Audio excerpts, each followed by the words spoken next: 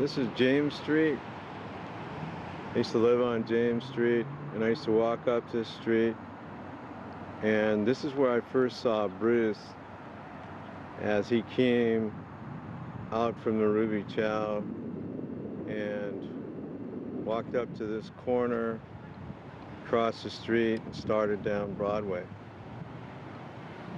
This is the street that I walked along and on my way to Edison Tech, and right here is where I noticed Bruce, and I used to get in front of him and kick the telephone poles, which are gone now, and trying to impress him. And then one day I walked up and I asked him if he was Bruce Lee and if he did Kung Fu, and he said yes. And then I asked him if he'd teach me, and he said yes. And that was the beginning. And follow this, Broadway goes right up to where Edison Tech is. Okay, now this is Salem Community College Central Campus, which used to be Edison Technical. Here in this little enclave is where I got my first workout with Bruce on that first day when he agreed to teach me. This building used to be attached to another building that looks similar. Now this is all new. Okay, right here is where our apartment used to be, where Ed Hart, Howard Hall, and I used to live. It was also the first place that I got my first real lesson from Bruce.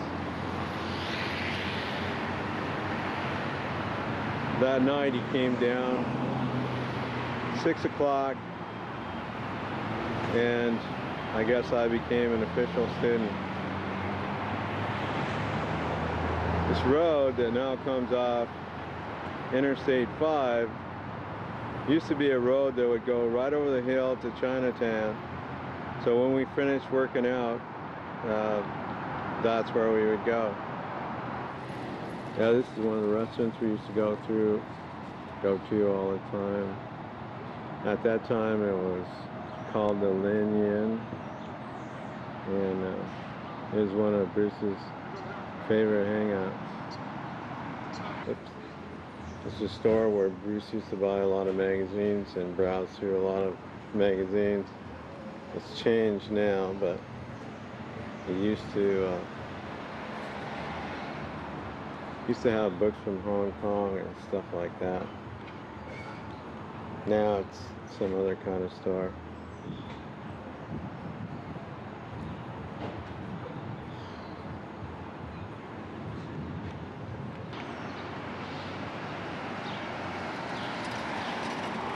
It's a place where we used to go for dim sum. They had really good pastries here, and Bruce really liked this place. At the time, the name of the place was the Gim Ling. Now it's changed to the China Gate. This is one of the Benevolent Association halls. Actually, we saw some demonstrations here, Bruce and I, from Taiwan.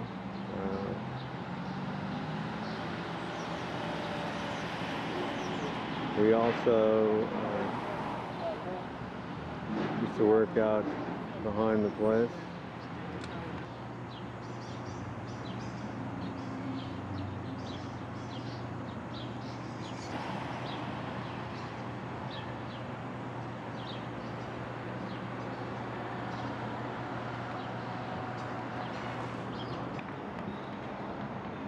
This is an area where we used to work out. Of course, at the time, this was all dirt. Now it's concrete, but it's right behind that Benevolent Association.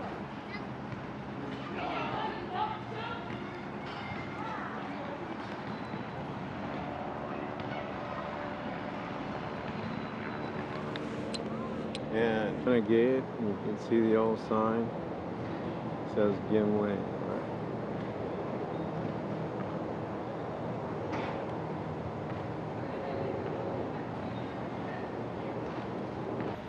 This is the Ho Ho Seafood Restaurant. This is where we had our first school. There were 10 of us, including Bruce. We paid $10 a month dues. Anybody who came after that was supposed to pay $15, but Howard had to go back east, and pretty soon we couldn't afford this place, so we left here. That's when we started practicing in Leroy Garcia's front yard. It's the old Hong Kong restaurant, another place where we used to eat, and a place where Fook Young later was a cook.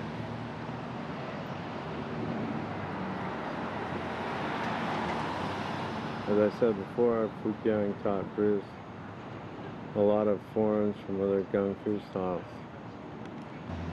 Okay, this was Atlas Cafe. This is the Atlas Cafe. This is one of our favorite places. And the guy who used to run this place was an old guy who was really pretty cranky, and we'd go in there and he got around to waiting on us when he felt like it. But they had really good food, so we'd go here quite a bit. Tang, one of our favorite haunts, is still here. And Bruce used to like to order oyster sauce beef, also tomato beef, and fresh fried or deep fried spare ribs. And Bruce was a voracious eater. He could eat a lot, but he never gained weight. This corner, this is in front of the apartment house where these pictures of the celebration after Ed's wedding came from.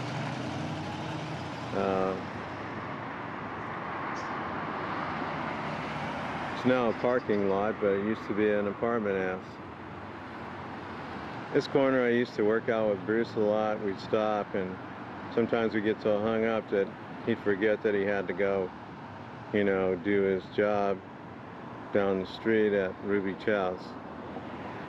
Right about here is the fence where this, or used to be the fence where this picture was taken. Also, the pictures for Bruce's first book were taken right here. To the left, now this is a parking lot, but this is on the corner down there. This is where the Ruby Chow restaurant used to be. Ruby Chow's used to sit right over there, and that's where Bruce lived, the top floor, and also that's where Fook Young lived for a while. Fook Young was a cook who taught Bruce a lot of different things from a lot of different styles. Behind Ruby Chow, Bruce used to have his wooden dummy. Came up this road many a times, taking Bruce up here to practice, and a lot of times Bruce used to come after school. He'd come over here with me, and then I'd drive him back into town. So Bruce spent a lot of time over here.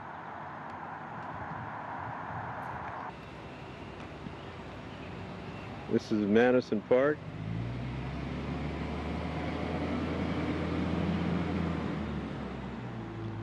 It's another place where we used to work out. Actually, this is a place I wrote about where Richard Leong, the Charlie Fat Man, zipped up and down the field and kind of amazed everyone.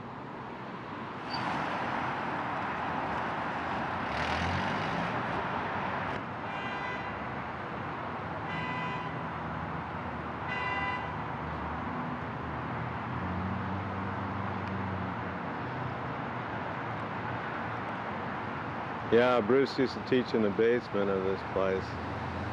And like I said, the man who, I think he was a Boy Scout master here, he was from China. He showed Bruce the Jeet Kune, and I think that's where Bruce got part of his name for Jeet Kune Do. This is where Bruce used to come over and send me flying around my apartment. And this is where I lived when he came over with Brandon and showed me his newborn son. Of course, the apartments are no longer here.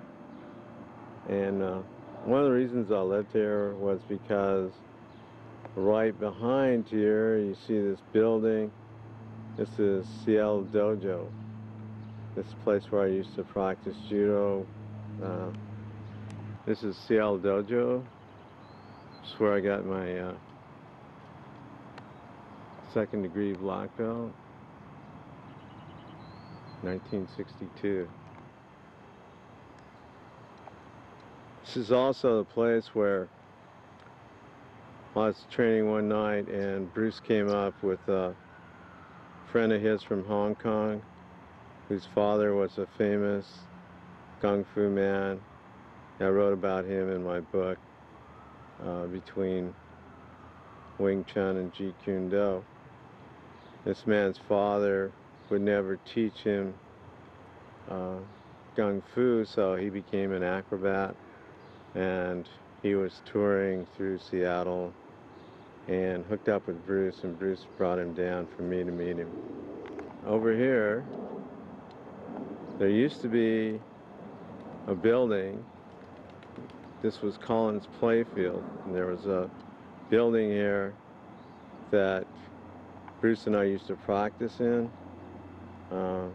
We could go upstairs in the gym.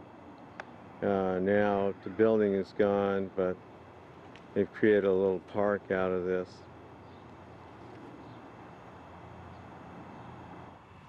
Okay, we're at the grave of my good friend Edward C. Hart, who was Bruce Lee's second student and one of my closest friends. And it really bothered me when he died. But my son was gracious enough to give me the site right next to his, so I know that when I die, this is where I'll be, right here with Ed over there. And if you follow this up, and it's not that far away from where Bruce Lee is, if we just walk over this way.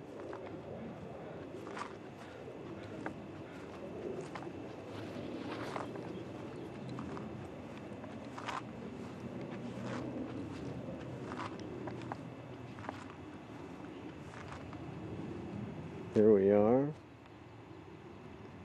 at the side of Brandon and Bruce Lee.